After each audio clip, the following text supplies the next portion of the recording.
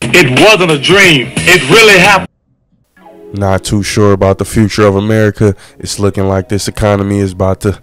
Another story for another day. So Steve Nash. I want to talk a little bit about the two-time MVP. Steve Nash. Now you got to remember Steve Nash coming out of Santa Clara didn't really have many offers coming out of high school. He was overlooked. He was small. He was short.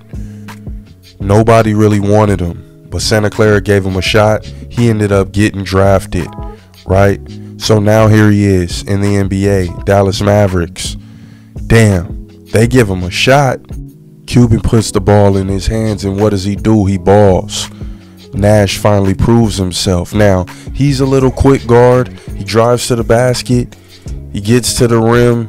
He's making layups. He's missing layups. That's Nash's game. He hits threes, you know, but he wasn't yet quite polished. He wasn't the Steve Nash who he'd become until he got to Phoenix. And when he got to Phoenix, man, he really made shit happen. I remember that first year he was there.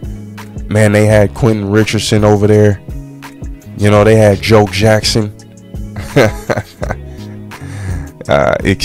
Joe Johnson, really balling, you know. Joe was doing his thing. That squad was a great squad, you know, and of course they dismantled it. But the Suns teams that would follow are some of the all-time greats Phoenix Suns teams. You know, some of those Steve Nash teams, Boris Diaw, those guys were balling, really doing their thing. And Steve Nash had come into his own. Sean Marion, come on. How do you forget the Matrix around that time? Let alone the connection that he had with Amarilla Stoudemire. Yes, Amarilla Stoudemire. That really put Steve Nash on an entire new planet. He was on a new atmosphere, okay? Steve Nash was now that guy. He was a household name, not only in Canada, but in the U.S. Kids wanted to be like Steve Nash. It was cool to come down the lane and drop a dime like Steve Nash. Break your ankles, pull up from the 3-ball, let loose. You know, Steve Nash used to get off. Let's call it what it is. Now, some say those MVPs are questionable, but for the sake of this video, we're going to respect greatness. Now, I preach about the Derek Jeter method. What is the Derek Jeter method? Well, the Derek Jeter method is keeping shit smooth, keeping it player, keeping it simple, keeping it you, and staying true to yourself, man. Derek Jeter never got caught up in any relationships during his playing career. In my opinion, that helped him for the better. This dude is ultimately, arguably, the greatest shortstop ever. Definitely the greatest Yankee shortstop. So what are we saying? Derek Jeter was able to have his pick of the litter and really have options and take full advantage of that. He leveraged the lifestyle. Ladies and gentlemen, Derek Jeter leveraged the lifestyle. So I'd always recommend the Derek Jeter method. As we spin the block back on Steve Nash, what he does is he decides to marry Alejandra, Amarilla. Now, I don't know if this is some type of Latina. I don't know. You know, I don't know her ethnicity. She could be maybe Cuban, maybe Armenian. There's no telling. Steve Nash decided to marry her in the prime peak of his career. When things finally got going great is when he decided to marry this woman. And not only did he decide to marry this woman, but he also had 2 kids by this woman. And that's okay. You know what I'm saying? You meet a woman, you get married, you have a family, you raise your kids, you want to build. You expect to build. You expect to have a nice life. The white picket fence, the Escalade or the big Suburban, the Tahoe, whatever you're into. You smell me? And barbecues. You want to have those experiences with your kids, with your wife, going to different events with the family, movies, outings. Man, graduations, you smell me? Steve Nash wanted that experience. He wanted that life. He wanted that. And he felt like, man, hey, I'm a great guy. I'm Steve Nash. There's people that love me. You know what I'm saying? Kids across the world, they got my jersey on. They're imitating my moves. They want to be like me. I put on for Canada. Before Drake, there was Steve Nash. Before Drake, there was Steve Nash. But people forget about that. He was Canada at one point. Steve Nash was not only putting on for the Suns, but he was putting on for all of Canada. You know? Just ask the string of gems that he's got around Canada. A lot of those people don't even know Steve Nash for the hoops. They don't know the work that he's put on the court. They just know them gems. They know that string of fitness gems that Steve Nash got out there in Canada, man. Let's call it what it is. And so what happened was he put his all into this woman, man. And this is the most money he's ever been making. This is the best he'd ever been. And what? And this is why I tell you guys, stick with that Derek Jeter method. It'll never fail you. Now, not only did this woman have 2 kids by this man, Steve Nash. She had 2 kids by Steve Nash. And then she had the audacity to sleep with his teammate. Now, she was sleeping with his teammate for a while. Now, that marriage had to be on the rocks. The thing is, did she tell Steve Nash ahead of time? Did she let the guy know ahead of time that the baby wasn't gonna be his? And I gotta think that's the case, because you know, Steve Nash was just anxiously anticipating for that baby to pop out, not his complexion, so he can go ahead and file for that divorce. You smell me? I don't think this was a surprise the day of the kid. I think she had honestly let Steve Nash know that she had been smashing on his teammate, man. On his teammate. Now, you give this woman your all. You're at the peak of your career, and she cheats on you with your teammate. Now, he's one of the greatest dunkers of all time. He was doing 360s in your wife, Steve. He was doing 360s in your wife. But that's because you got comfortable.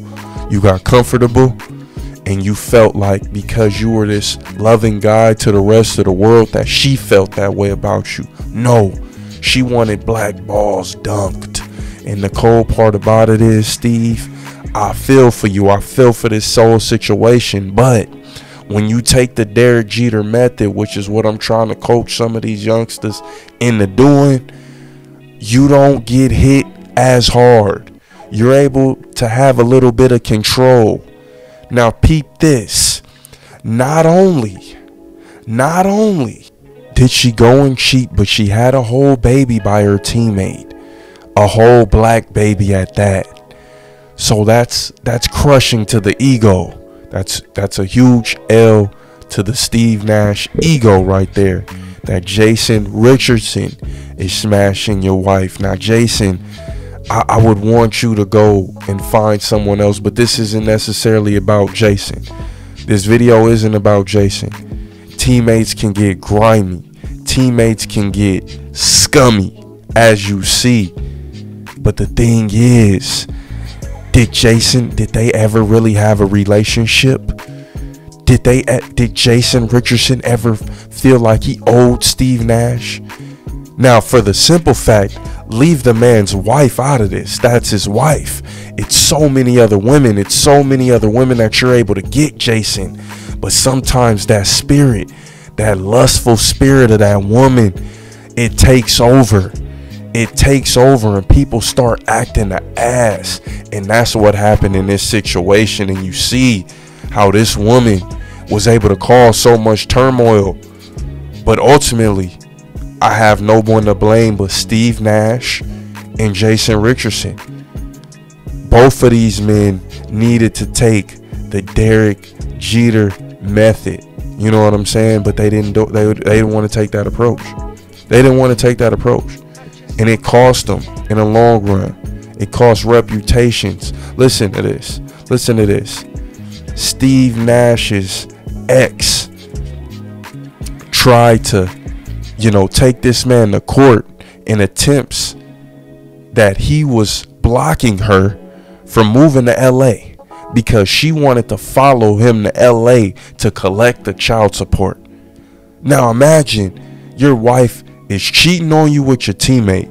He's doing all type of, windmills through the legs on your wife.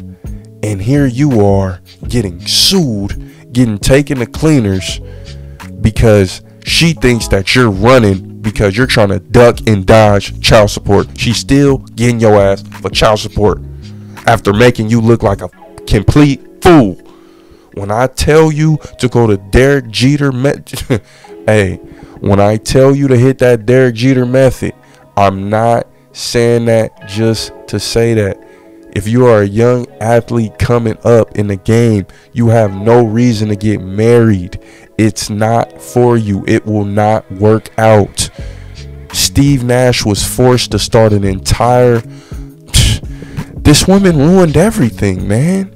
She ruined his entire empire. Now, the good thing about being wealthy and, having money and being able to make that money stretch and do what you do, Steve Nash was able to start a completely new family and do his thing outside of his family. But I feel for his kids that are attached to that situation, man. His brothers, Steve Nash is forever attached to Jason Richardson, not just on the court, not just the lobs that he was throwing. Nah, it's more than the lobs. Like I said, now he's done. Yo, their kids are siblings at this point. And his wife did that. Understand who did that, man. Understand who let that ride. Yes, she doesn't give a damn.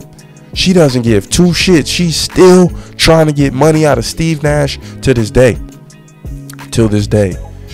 And this is a telltale sign. This is a telltale sign. I try to let you guys know, hey, this is what it is. Don't be so quick to think these women have your best interest and they're going to be there with you for the long haul.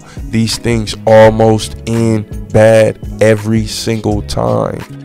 Good luck thinking you're going to come out of that mug scot-free. It's not happening. And when you go back and look at that quiet as kept, that was pretty much the end of Steve Nash.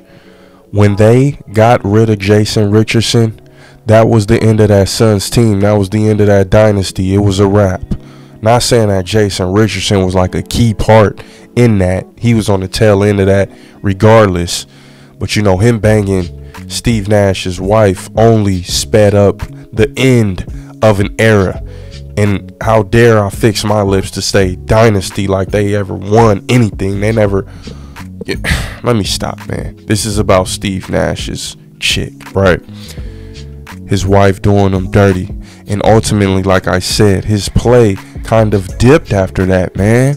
He never was quite the same after that situation. And one could say it was due to injury, and he had those nagging back injuries. But sometimes, man, some traumatizing moments can mess with your psyche, man. And maybe he wasn't there all the way, Maybe that was really messing with Steve Nash's mind frame to where he couldn't perform out there on the court. Because I know when he was with the Lakers, like I said, one could say it was injury, but we know enough today about mental health to say, hey, that's what that dude could have been going through back then. The trauma that he had to experience during that situation. Yeah, that right there will make a lot of people want to end it all. So the fact that Steve Nash was able to bounce back is very surprising. But he bounced back better than ever because what he was able to do was start an entirely new family. And ultimately that she's probably feeling some type of way. Like she's really feeling bad at that point. But Steve Nash is doing well. Jason Richardson is doing well. And neither of them are with her. So ultimately she's like the loser in this. But she still managed to have their seeds, all of their seeds. So she's collecting money from them regardless. And you know, that pain is forever gonna live in Steve Nash whenever he looks at those kids. Like, mommy did this, you know, she ruined our family, she ruined what we had. And sadly, you know, sometimes, hopefully Steve Nash is not like this, but sometimes that creates a strain with the kids, you know, because when the father looks at those kids, all he sees is what the mother has done to him. So, you know, that's just going to take some help, and he's going to have to take some time to get over that. And I'm sure he already has gotten over that, to be completely honest. You know, this happened so long ago, but at this point it's just kind of crazy because they all share ties and they all have to see each other. They all have to go to these graduations, they have to go to these ceremonies. These kids are all connected, these kids are siblings, and this is what, you know, Alejandra decided to do. Like I said, Steve Nash, he was able to start another family. Hopefully she didn't cause a strain between him and his kids, but damn, man, this type of thing could be avoided, you know. And you got to understand, men, a lot of the times women are plotting on your friends. Let's just call it what it is. They're plotting on your homies. You bringing them around, you thinking shit is sweet and hunky-dory. Nah, she's plotting on the homie. She want to smash the homie. She got eyes for your homie. It happens. You know what I'm saying? And when your homies come to you and let you know that your girl is looking at them, don't turn your back on the homies. Don't turn your back on the homies. Take that for what it is and charge her to the game. Maybe check on her, let her know, man, see what it is. But don't come at the homies. Don't press the homies, man.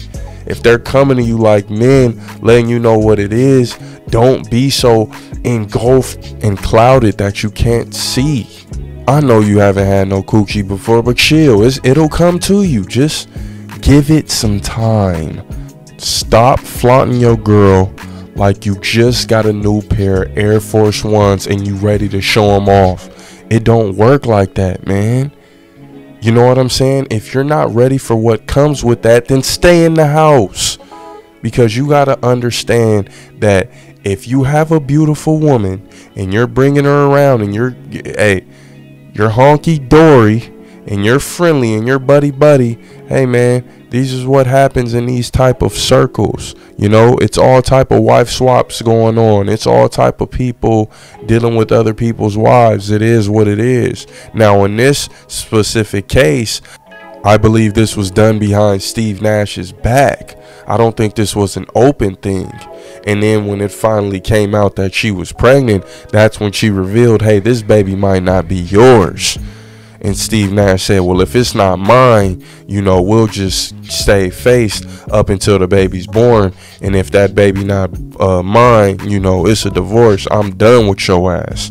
But after 2 kids, that's the cold part. They already had a family. They already established something. They don't give a damn. They'll ruin you. They will ruin you. And that's why the Derek Jeter method is the method for you.